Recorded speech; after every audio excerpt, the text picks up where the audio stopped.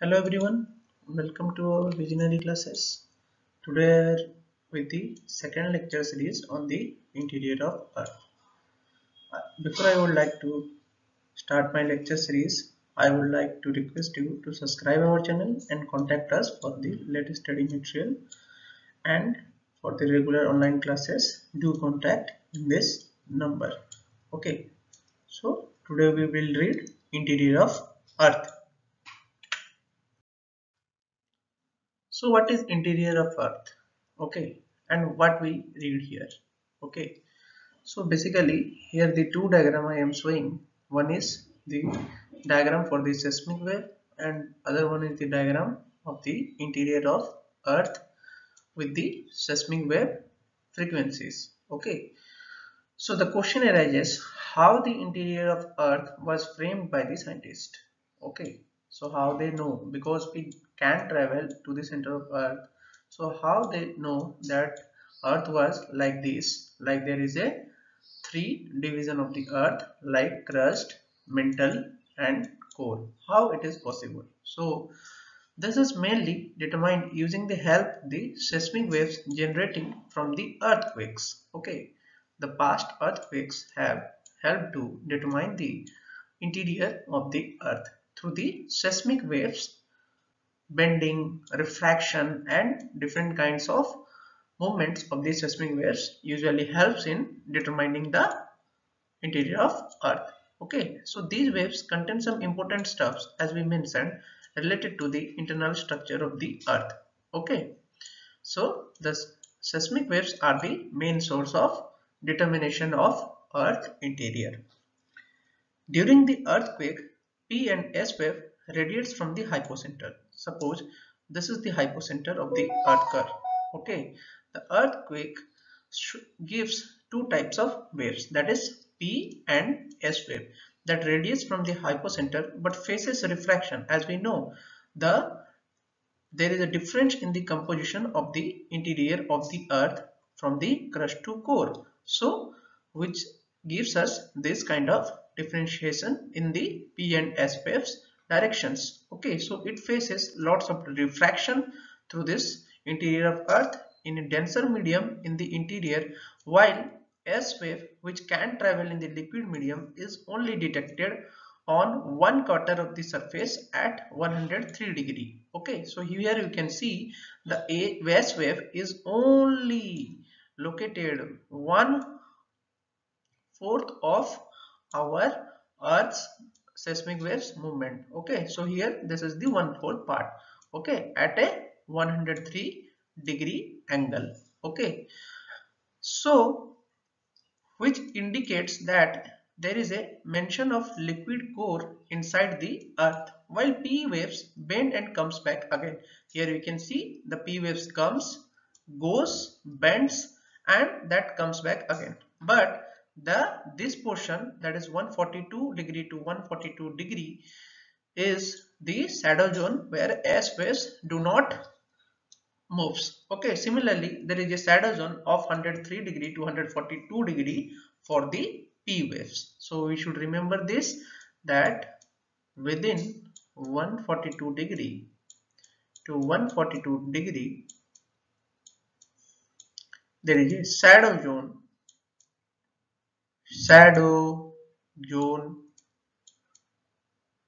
for S wave. Okay, and 103 degree to 104 degree shadow zone. Okay, shadow zone for P waves. Okay, so this you should remember, that shadow zone lies within this range. So here we start with the interior of Earth. What do we have within the interior of Earth? The first, we can see there is an ice cap that is on the surface of the Earth, as we can see. Okay, then the crust. The crust is divided into two types, that is continental and oceanic. Okay, the continental crust is mainly composed of granitic rocks, while ocean composed of basaltic rocks.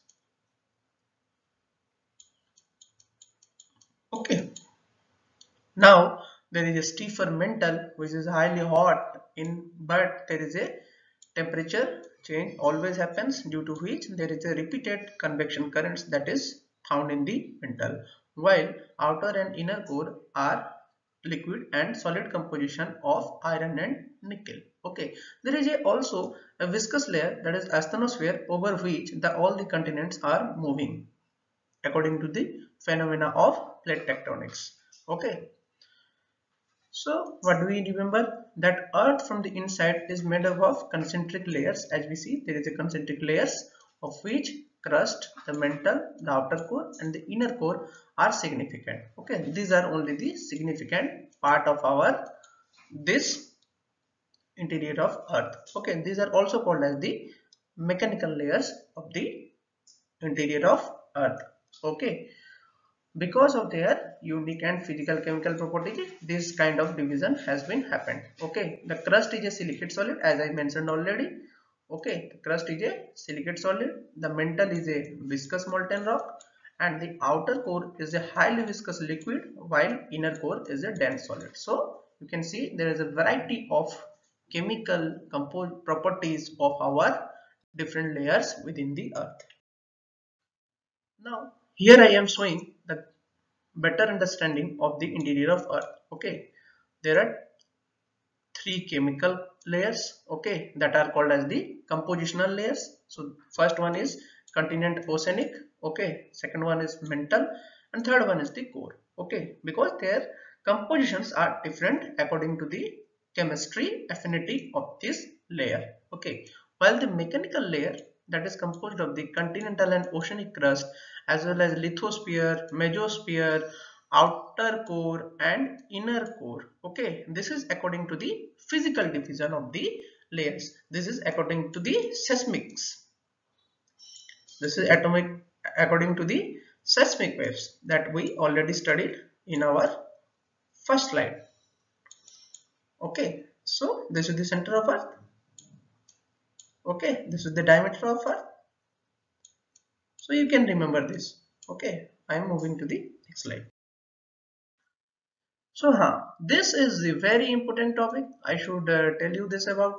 This is very important topic. You should remember this. Okay, between the two layers of the earth, there is a chemical difference layer present within the two mechanical layers. Okay, those layers are known as the discontinuity. Okay, a layer that is chemically as well as physically little bit different from the upper layer and the lower layer. Okay, there is a rapid change in the seismic waves also within this layer. So the first layer that we are reading, that is between the upper and lower crust, while the Mohrvik discontinuity between the lower crust and upper mantle is called as Mohrvik discontinuity. Okay, the lower crust and upper mantle. So basically the mantle and crust division is through the Mohrvik discontinuity, while the Rapiti discontinuity is between the upper and the lower mantle, and the Gutenberg discontinuity is between the lower mantle and outer core. So Lehmann discontinuity is also there, which is between outer core and inner core. So you should remember this because this is coming in the exam most of the times. So you should remember the discontinuities between the layers. So this is the topic that is related to discontinuity within the interior of earth. Okay, discontinuity.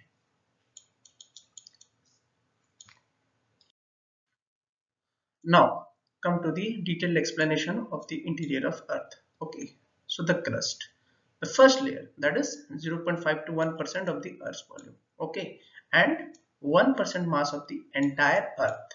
Okay, there is regular increase in the density and average density is about 2.7 gram, while average density of the earth was around 5.5 gram per centimeter cube. Okay, while the continental crust can be thicker 70 km in the areas major mountain systems are there.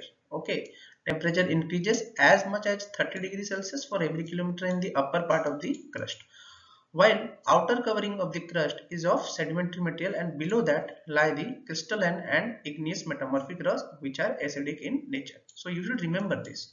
Okay, you should remember this, that our crust is mainly composed of crystalline, igneous and metamorphic rock which are acidic in nature. Okay, the continents are composed of the light silicates. Okay, as we know, this is the Cl. Okay, this is the Cl composition, that is silica and aluminium composition. Okay, silica and aluminium composition is found in the continents region of the crust. Okay, also called as Cl. While the oceanic region have heavier silicates, that is silica and magnesium. Okay, what does it mean? It means that they are more dense as well as they have more mass, more atomic weight. Okay, so as we know that aluminium is very light as compared to magnesium, so we can tell that oceanic crust is mainly composed of silica and magnesium, also called as SEMA. Okay, the continental crust is about 2.7 gram per cc, while which is composed of the lighter felsic sodium, potassium, aluminium silicates rocks like granite, while the oceanic crust is 2.9 grams per cc is a dense mafic iron magnesium silicates. What does it means? The felsic, you should remember this term, that is felsic. Felsic means it composed of silicates that are lighter in nature, while the silicates that are found in the oceanic crust is mafic, which is very heavily dense in the nature. Okay, that are found in the oceanic crust. Now moving on to the composition of the crust. Okay, this is also very important part of our lesson. Okay, that is oxygen contains 46.6%, while silicon contains 27.7%, while aluminum contains 8.1%. Okay, iron content 5, calcium content 3.6, and sodium content 2.8, and potassium 2.6. So the division is oxygen, silicon, aluminum, iron, calcium, sodium and potassium.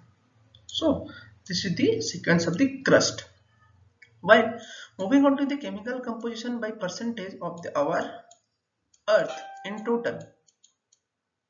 Okay, earth in total. So earth in total gives you first iron, then oxygen, then silicon, then magnesium, then nickel, then sulfur, then titanium. Okay, you should remember this is the chemical composition by percentage of entire earth, not the crust. Okay, there is a difference. This is entire earth. Okay, and this is crust.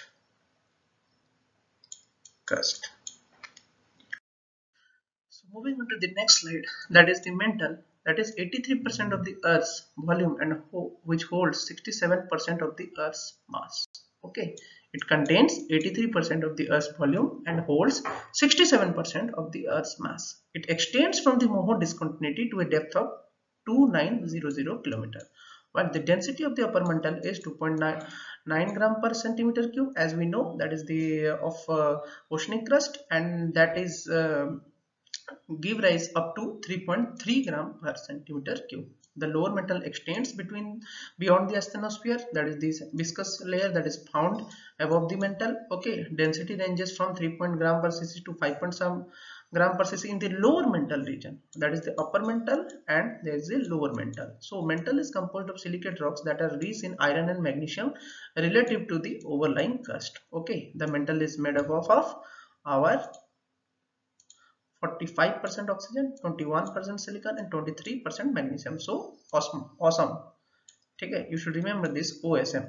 Okay, the temperature ranges from approximately 200 degrees Celsius at the upper boundary with the crust to approximately 4000 degrees Celsius at the core mantle boundary.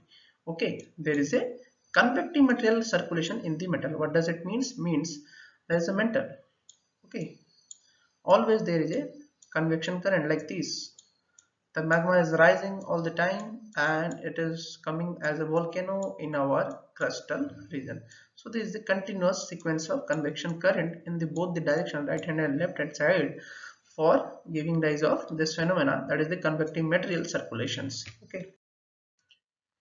Now moving on to the asthenosphere. Okay, the asthenosphere just lies below the lithosphere extending to 80 to 200 km, which is highly viscous and mechanical, weak and ductile. Its density is higher than that of crust.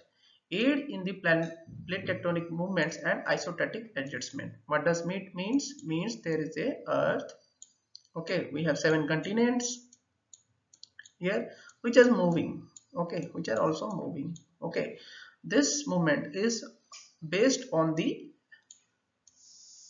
that movement of semi-viscous liquid that is present in our asthenosphere, which is moving, over which this lithosphere lie, which moves accordingly. Okay, as well as there is a subduction of our mountains near the subduction zone. Okay, and there is a rise of mountain also, which is showing the isostatic adjustment, that the elevated part at one part of the crust area is counterbalanced by a depressed part of the another. Means sometimes one mountain rises while some areas, some land goes subside. Okay, this process happens regularly on the surface of the earth. Those are called as the isostatic adjustment. Okay, the mass of our entire earth remains same. Okay, the main source of magma that finds its way to the surface during the volcanic eruption, that comes from the asthenosphere only to the crust. This is, you should remember this kind of layer. This is very important layer, you should remember this. Okay, now moving on to the last layer, that is the core. The core is composed of two types of layer, that is outer core, okay, where iron mixed with the nickel, Fe, and the trace amount of lighter elements are also there, and it is highly liquid layer, and it not undergo enough pressure to be solid, so it is liquid even though it has a composition similar to inner core. Okay, the pressure is somehow lower, that's why this is in liquid condition. Density of outer core ranges from 9.9 gram per centimeter cube to 12.2 gram per centimeter cube. Convection in the outer core combined with the Coriolis effect give rise to Earth's magnetic field. Okay, this is a very important point that you should remember, that outer core is mainly responsible for the magnetic field of our Earth. Okay, the inner core is, while composed of 80% iron and some nickel, that also composition of Fe, but since the layer was highly pressurized condition, so it is solid in the nature. While since the layer transmits shear waves that transfers seismic waves, it is a solid. When P waves strikes the outer core, the inner core boundary, they give rise to S waves, and the density of the inner core ranges from 12.6 gram per centimeter cube to 13.6 gram centimeter cube. So the basic points you should remember here, that the core of outer part is mainly responsible for the Earth's magnetic field, as well as it is a liquid in the nature. Okay, while the inner core, that composed of same composition, that is nickel and iron, that is called as Fe, is can able to transmit the shear waves, that is S waves, because it is solid in nature, and it, when P wave strikes the outer core and inner core boundary, that the Lehman discontinuity, they gives rise to S waves. Okay, so the density of inner core ranges between this. Okay, and the temperature is also around 6000 Kelvin. Okay, this is also there. So you should remember there is a high temperature found in our core region. Okay, I hope you understand all the parts of the interior of Earth. With thanks, good day.